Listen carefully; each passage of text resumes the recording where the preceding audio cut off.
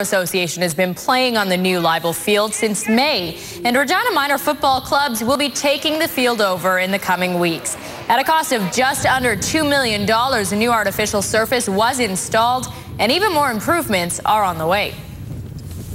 When you look at this place, you just can't imagine what's going through one of the kids' minds that play on any one of the teams, whether it's soccer, football, or even the adult sports.